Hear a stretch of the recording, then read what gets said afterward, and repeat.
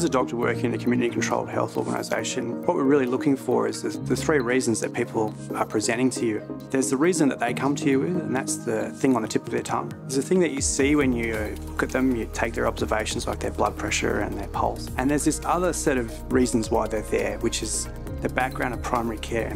We're looking holistically across their spiritual health, their cultural health, the health of their country, and how that impacts on them as a person.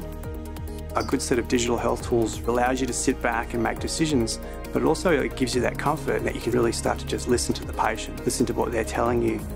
Digital health tools really bring that closer together so that the patient and the doctor can be speaking the same language.